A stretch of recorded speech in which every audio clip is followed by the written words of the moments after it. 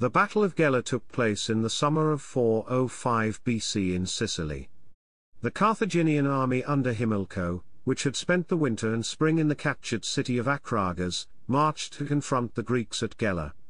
The Syracuse government had deposed Daphnaeus, the unsuccessful general of the Greek army at Akragas, with Dionysius, another officer who had been a follower of Hermocrates. Dionysius schemed and gained full dictatorial powers. When the Carthaginians advanced on Gela and put the town under siege, Dionysius marched from Syracuse to confront the threat.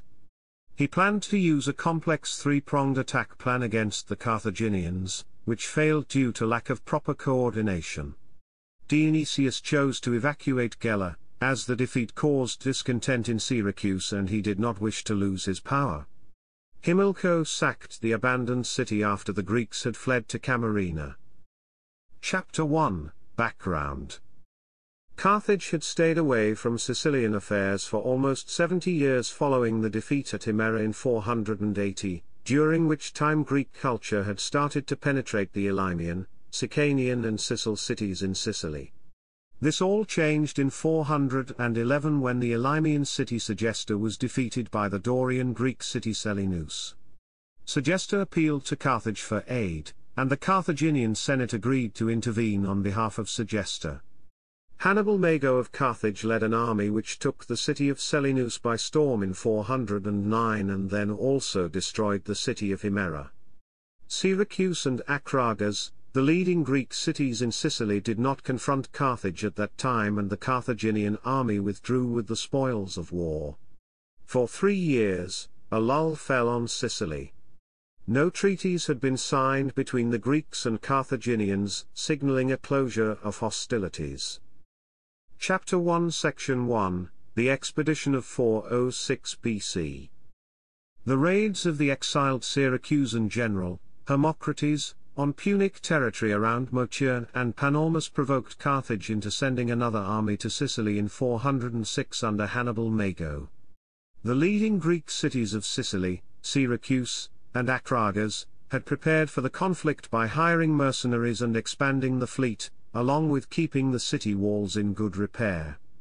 Although Syracuse was involved in the Peloponnesian War and with disputes with her neighbors, their government sent an appeal for support to Magna Graecia, and mainland Greece once the Carthaginians landed in Sicily. Hannibal besieged Akragas in summer 406, which withstood the initial assault. While building siege ramps for future attacks, the army was struck by plague and Hannibal along with thousands of Carthaginians perished. Part of the Carthaginian army under Himilco, Hannibal's kinsman and deputy, was defeated by the Greek relief army led by Daphnaeus, and the city was relieved. The Akragans were not happy with the decision of the generals and had 4 of them stoned to death. The Greeks then cut off supplies to the Carthaginian camp and almost caused a mutiny in the Punic army.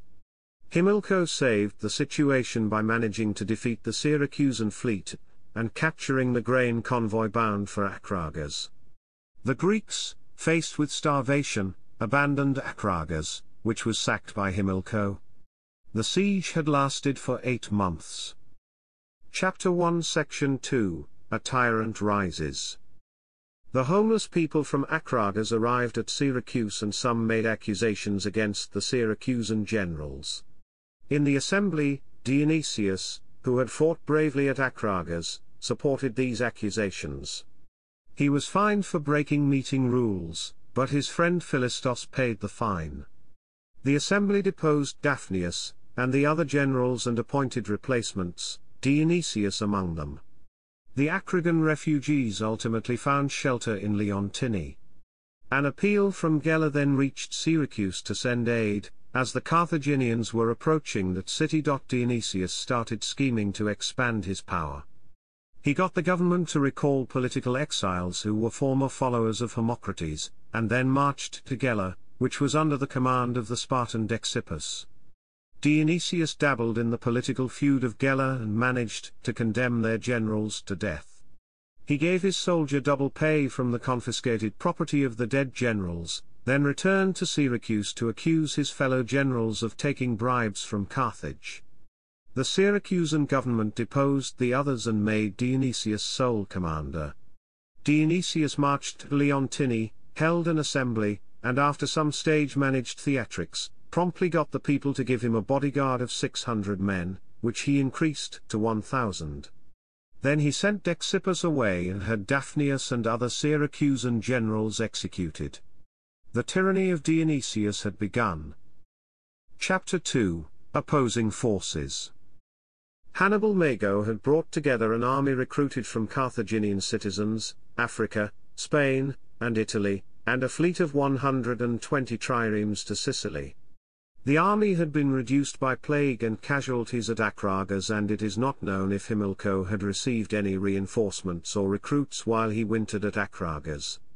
The original forces may have numbered around 60,000 men, and the survivors marched to Gela in the spring of 405. The Carthaginian fleet, which numbered around 105 ships after losing 15 triremes at Eryx to the Greeks' fleet under Leptines, was at Motia, and did not accompany the army.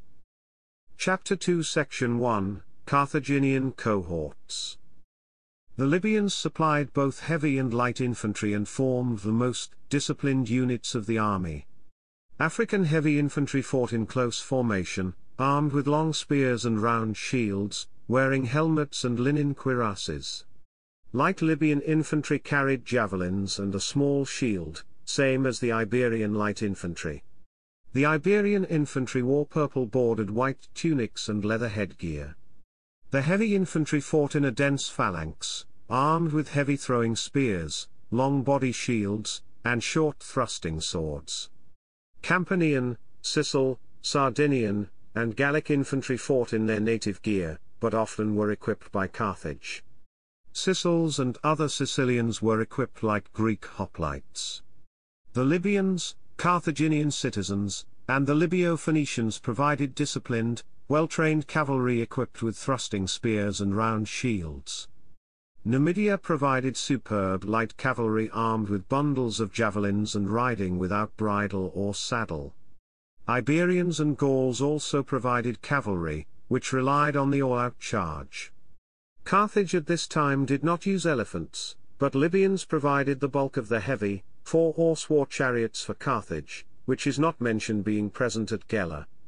The Carthaginian officer corps held overall command of the army, although many units may have fought under their chieftains. The Punic navy was built around the trireme. Carthaginian citizens usually served alongside recruits from Libya and other Carthaginian domains. Chapter 2 Section 2: Greek Forces. Large Sicilian cities like Syracuse and Akragas could field up to 10,000 to 20,000 citizens, while smaller ones like Himera and Messana mustered between 3,000 to 6,000 soldiers. Gela probably could field similar numbers. Dionysius brought 30,000 foot and 1,000 horsemen, recruited from Syracuse, allied Sicilian Greek cities, and mercenaries along with 50 triremes to Gela in 405. The mainstay of the Greek army was the hoplite, drawn mainly from the citizens by Dionysius, and had a large number of mercenaries from Italy and Greece as well. Sicils and other native Sicilians also served in the army as hoplites and also supplied peltasts, and a number of Campanians, probably equipped like Samnite or Etruscan warriors, were present as well. The phalanx was the standard fighting formation of the army. The cavalry was recruited from wealthier citizens and hired mercenaries. They were augmented by mercenary hoplites hired from Sicily and Italy and even mainland Greece. Some of the citizens also served as peltasts while the wealthier citizens formed the cavalry units. Sicils and Sicon soldiers also served in the force. Mercenaries provided archers, slingers, and cavalry. Chapter 3: Gela under threat. While Dionysius was busy with scheming his way to absolute power, the Carthaginian army had left their winter base at Akragas after destroying the city. Himilco marched along the coast to Gela, and set up camp near the sea on the west of the city, fortifying it with a trench and palisade. The Carthaginians spent some time plundering the countryside and gathering provisions prior to commencing siege operations. The Gelans had proposed removing their women and children to Syracuse, but the women insisted on staying put. Finally, no one was forced to evacuate the city, and the Greeks kept up an active defense by harassing the Carthaginian foragers. Chapter 3 Section 1 Assault on Gela. Himilco resolved on storming the city before any help arrived. The Carthaginians did not bother to build circumventing walls around Gela, they decided on direct assault. Despite Gelan resistance, the Carthaginians managed to move battering rams up to the western walls of the city and make some breaches in them. However, the defenders managed to keep the attackers at bay all day and repaired the walls at night. The help of the women in repairing the walls was invaluable. The Carthaginians had to start from the beginning the following morning. Chapter 3 Section 2 Siege relieved. Apart from his political machinations, Dionysius had managed to make ready an army made of Italian and Sicilian Greeks and mercenaries, numbering at least 30,000 hoplites and 4,000 cavalry, and a fleet of 50 triremes, and had marched at a slow pace to Gela. The arrival of this army lifted the Punic siege for the time being. The Greeks encamped at the mouth of River Gela on the western bank beside the city opposite the Carthaginian camp, close enough to the sea to direct both land and naval operations. Chapter 4 Prelude to Battle. For 3 weeks Dionysius harassed the Carthaginians with light troops and cut off their supplies using his fleet. These tactics had almost brought disaster for the Carthaginians at Akragas, but it is likely that Dionysius chose to fight a pitched battle after 3 weeks because of the mood of his soldiers against a war of attrition.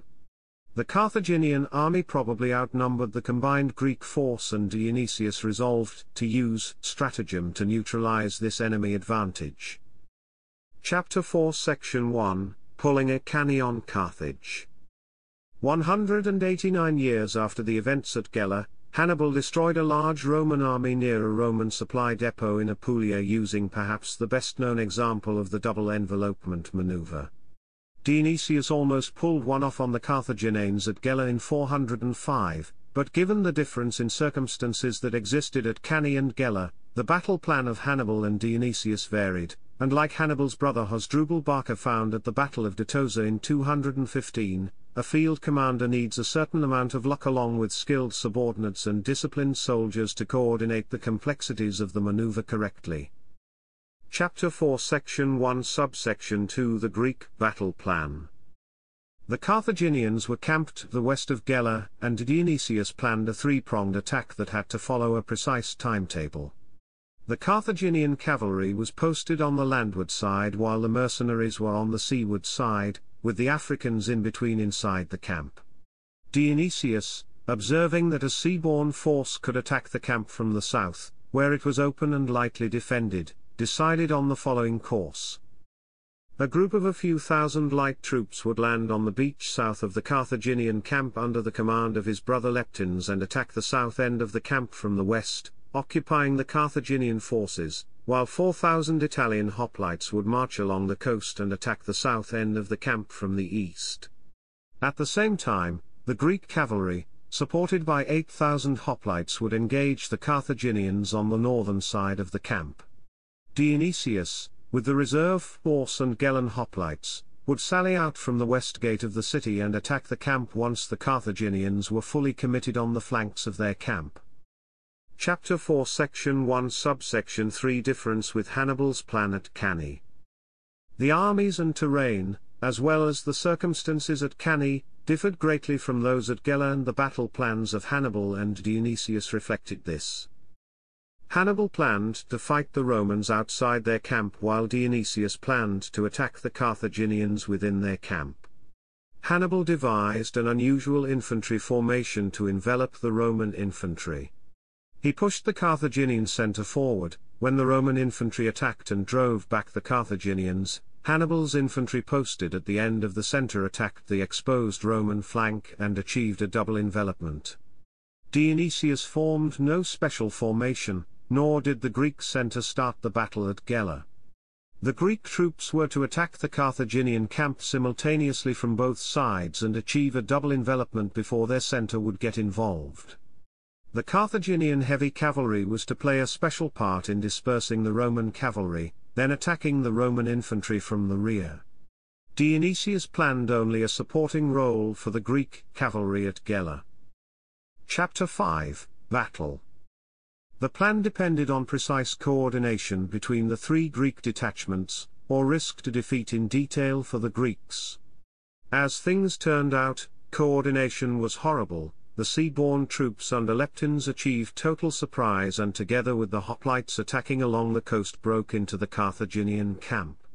While this group fought with the Campanians and Iberians, the northern group was slow in arriving, and did not launch their attack in time.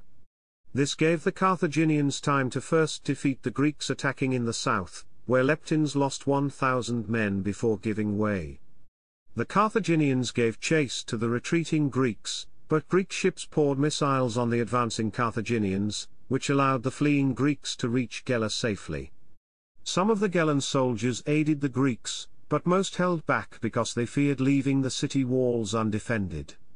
The northern Greek detachment meanwhile attacked the camp and drove back the Africans, who had come out to oppose them.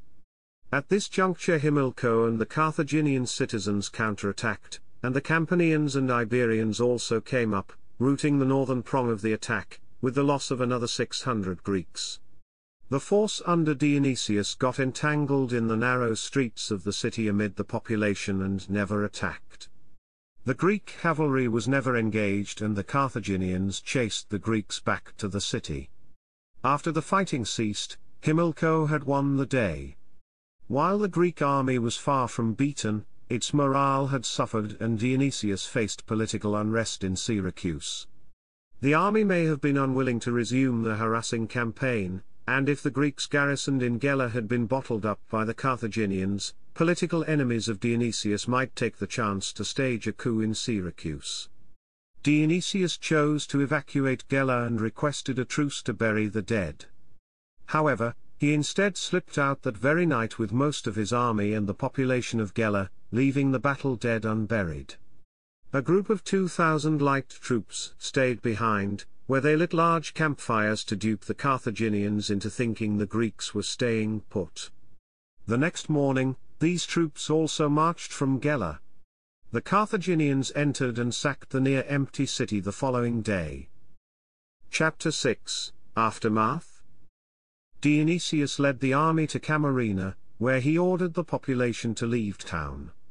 The strategic problem for Dionysius had not changed. Getting stuck in a siege at Camarina might still mean risking political disaster in Syracuse. The march to Syracuse was slow. Suspicion arose among the Syracusan citizens that Dionysius might be in league with Himilco, and a coup attempt was launched. The spoils of Gela included a famous statue of Apollo, which was sent to Tyre. Chapter 6, Section 1, Syracuse Discontent. Some of the cavalry, made up of rich former oligarchs, rode in haste to Syracuse and tried to take control of the city. Their attempt was clumsy, as Dionysius arriving at Syracuse found the gates shut but unguarded. He burnt down the gate and killed most of the rebels, while some of them managed to get away and seize the Sicily town of Etna. The refugees of Gela and Camarina, distrustful of Dionysius, joined the Akragan refugees at Leontini. The position of Dionysius was hardly secure, as Himilco and his army, after taking and sacking Camarina, were marching for Syracuse. Chapter 6, Section 2, Peace of 405. Instead of a Carthaginian assault on Syracuse, a peace treaty was signed between the belligerents in 405. Reasons for the treaty are speculated as: Dionysius was indeed in communication with Himilco and agreed to a treaty favorable to Carthage in exchange for peace and recognition of his authority. This is highly probable based on the future events in the career of Dionysius. The army of Himilco was struck by plague again. During the entire campaign, the army had lost almost half its strength to the plague. Himilco chose not to battle Syracuse in his weakened state and opted for the treaty, which mostly favored Carthage. Unlike the Roman Republic, which always fought to achieve a favorable outcome, with treaties seen as temporary interludes, the Carthaginians were mostly willing to negotiate and abide by treaties as long as their commercial infrastructure was intact. Carthage had kept to the terms of the treaty after the Battle of Himera in 480 for 70 years.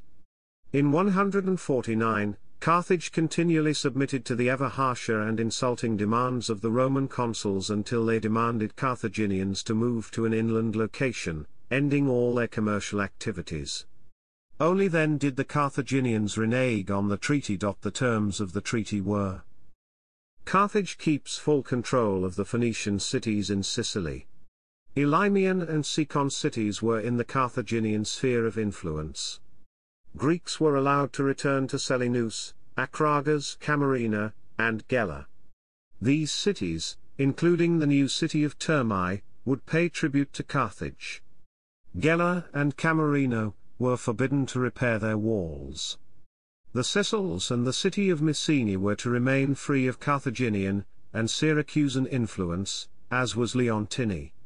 Dionysius was acknowledged as ruler of Syracuse by Carthage. Both sides agreed to release prisoners and ships captured during the campaign. The Carthaginian army and fleet left Sicily after the treaty. The plague was carried back to Africa, where it ravaged Carthage. Himilco was elected as king by 398. He would lead the Carthaginian response to the activities of Dionysius in 398. The treaty was to last until 404, when Dionysius started a war against the Sicels. As Carthage took no action, Dionysius increased his power and domain in Sicily, and finally in 398 launched a war against the Carthaginians by attacking Motia. Chapter 7, Sources. Baker, G. P. Hannibal. Cooper Square Press. ISBN 08154-1050. Bath, Tony. Hannibal's Campaigns. Barnes and Noble. ISBN 088029817. Church, Alfred J. Carthage. T. Fisher Unwin. Freeman, Edward, A. Sicily, Phoenician, Greek and Roman. T. Fisher Unwin. Goldsworthy, Adrian. Roman Warfare? Orion Publishing Group. ISBN 978-07538 258-6. Kern, Paul B. Ancient Siege Warfare. Indiana University Publishers. ISBN 0253-33546-9. Lancel, Serge. Carthage, A History. Blackwell Publishers. ISBN 157718-103-4. Worry, John. Warfare in the Classical World, an Illustrated Encyclopedia of Weapons, Warriors and Warfare in the Ancient Civilizations of Greece and Rome. New York, Barnes and Noble. ISBN 156619-463-6.